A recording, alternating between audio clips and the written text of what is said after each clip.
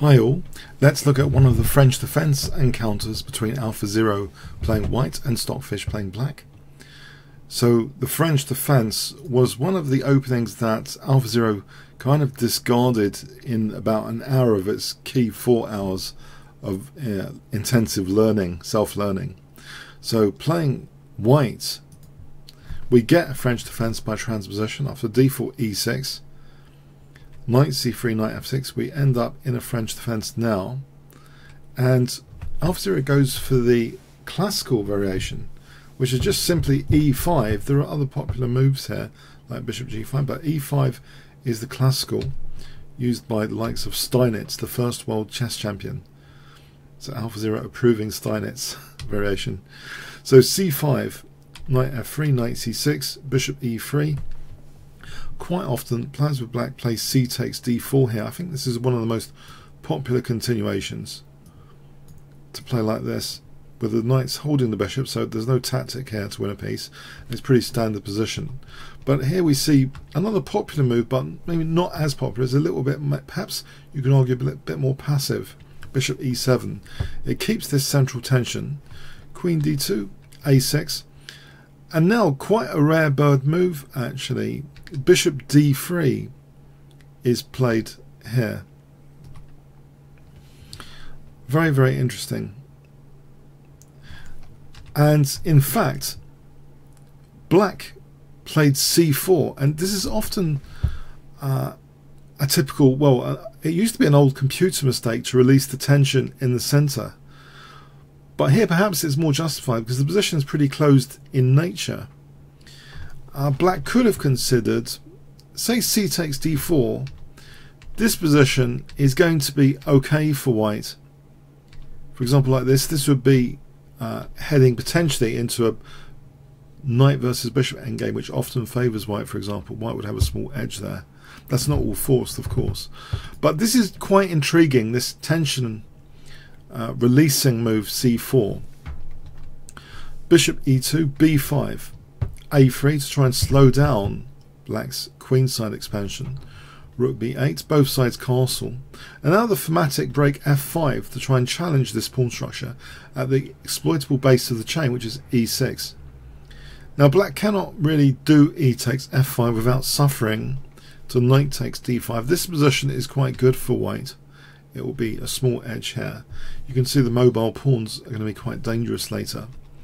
So after f5, this is ignored with a5, just getting on with queenside expansion. F takes leaves a target on e6, and we'll see now that after this nifty move bishop d1, e2 is vacated, so we have this potential kind of thematic knight maneuver to hit e6. b4, a takes, that opens up that rook, activates the rook. Now knight e2, so going into f4 seems pretty thematic. Now black does quite an ingenious looking pawn sack for potentially strong counterplay. This is actually taken, and now the idea is not to take here, but to play knight b6 with the menacing knight c4, which seems very, very comfortable for black. If b takes c3, this really isn't the point, because white would just be better here, and yeah, just clearly better there. So knight b6 is the interesting point to go into c4, temporary pawn sack. Queen e1, knight c4, hitting the bishop on e3. Now that retreats. B takes c3, queen takes, queen b6. King gets out of the way. There could have been some trouble on that diagonal with knight takes e5, for example. So unpinning the d pawn, quite a useful move quite often. Knight b2. Now knight f4, so getting on with putting pressure on e6 finally. Knight takes, rook takes, bishop d7, h4, rook a8, bishop d2, rook fb8. So it seems interesting for both sides at this moment. White's gaining a bit more space now with h5, rook takes, so a pair of rooks coming off. And now the queens come off. c3, reinforcing the centre, rook b3, check. Now here white doesn't seem to have a very easy infiltration point on the queen side. It seems to be all guarded for the moment. And now some space gaining on the king side. So g4. Black wants the rook's coming off, but white is refusing. And now some shuffling around here. Infiltration again. Repulsion again. Rook comes back. King comes up. And this is a bit of a concession now, h6, giving that g6 square. A little bit of a concession. So maybe concerned about g5 and what comes next after that. So white seizes that g6 square immediately. This could be very handy for snapping on off this bishop to weaken black on the dark squares. Rook a3. We have an infiltration again. Bishop d7 this time. g5. So white is offering basically. Sometimes it seems c3 is going to drop off here, or is it just a pawn sack? But white always has the option of knight takes e7. So let's see. In fact, there's another option now, sort of even immediately taking, which is used. Can you see? If I give you 5 seconds, white to play in this position. So you can see that there's a potential issue with c3 if white takes on g5. So king g4. King gets more aggressive. Bishop d8 hitting the rook. Rook comes back. Bishop c8. Now knight takes g5 under safe circumstances. And you'll note the king's off this dangerous line, so there's no pin on that c3 pawn. So the king's pretty safe there. Well, not allowing tactics. Rook a1. Knight goes back. Defends g1 there. Rook a3. Bishop e1.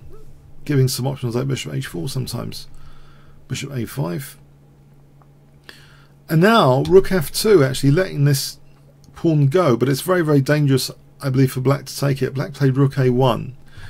If bishop takes c3 here, bishop takes, rook takes, then actually a key move would seem to be in this position, this one. You might think that's a bit weird. Knight on the rim is dim. Actually, in this case, it's quite important to guard f5. So, for example, knight takes d4, check. We can win this pawn, and you'll note that f5, it's useful to have the knight on the rim. It's not so dim.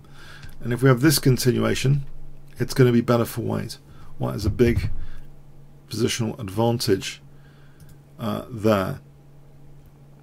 So let's go back. So black didn't take on c3 here. Bypassed that, in fact, with rook a1, bishop d8, rook h2, pushing for h6 now. Where is this all leading? Bishop g5. So not taking the knight and letting the knight be taken, in fact. Black refuses that. Knight f5. We have a bishop's coming off. Rook b2. Rook c1. And now knight gh4, just challenging this nice blockading piece. Again, at the cost of c3 potentially. Black took on h4. Knight takes h4. And again did not dare to take on c3. So what's up with this now? Well, there's rook f2. This is strong because g7 is the issue. If g7 drops, then we've got a fast running h pawn. For example, like this, that will be checkmate. And if the king goes over there, then we have rook f7, and we can have a very dangerous pawn coming up. That will be winning for white. So, okay, again, this had to be just ignored, this c3 pawn. Okay, let's get back to that position. So knight gh4, just ignoring that c3 pawn. After knight takes h4, that c pawn was just left. Instead, bishop d7. Rook b8 check. Now knight g2. Offering c3 again. It's finally taken it, but we have an ideal knight now on f4. So this is white's basically a strategic intention of this, often against the French defence, is to try and get an ending where the knight's better than the bad bishop, in inverted commas, of the French defence. And here it would seem to be the case that the bishop's pretty passive, locked down by its own pawn chain. So king d7, king f3, check. Some shuffling here. Knight g6. We have rook a1. The rook is deciding perhaps to use the f file now. Rook c7, king h3, guarding the f file. King comes up on that side now. Again, Where is this all leading? This manoeuvring? Infiltration here?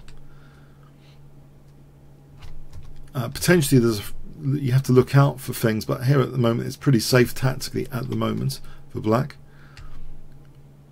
Knight d3 though. Now this spells big issues. This knight c5 coming up. Rook a6, bishop c8, check. Rook d6, keeping the pressure on e6. That knight c5 looks like a nasty thing coming up. And in fact here, black's kind of strangulated, having to defend e6. And basically a simple plan, a fairly simple plan, would be to march the king up and maybe at some point rook d8 to g8. So black, in desperation here at move 73, it seems, played g6.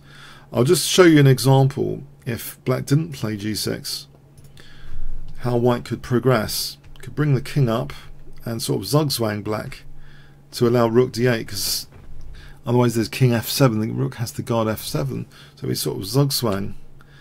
Once that door is opened, then that's used and just to win g7, and after that the h-pawn will be winning. So that's a winning plan. So this helps explain perhaps black wasn't too happy about this position for g6 to be played. So h6, knight takes e6. Now with this, d5 is of course weaker, so that was a good trade-off to trade one pawn for basically potentially two here. This dropping off now, this centre pawn. So we've got pawn mobility now, and black's position is crumbling basically. Those centre pawns are going to be really strong for white, and now that pawn drops as well. It's pretty much all over here. It's just technique. Yeah, positional strangulation against the French defense. So move 95, rook f7 check. So very interesting. Maybe the popularity of the classical variation might go up because of this game. That AlphaZero chose this variation. It seemed pretty good the way it was played. Thematic with the f5 to leave a pawn weakness on e6. The scenarios where the pawn on c3 was sacrificed to essentially get inroads, and when it was finally really taken, yeah, white had enormous pressure in that endgame and created a sort of zigzag scenario with the bad bishop on c8 and an ideal knight on c5. The bishop just locked down by its own pawn chain. So a classic dead endgame that French defense players dread. So hope you enjoyed that and got something out of it. Comments, questions, likes, shares appreciated. Thanks very much.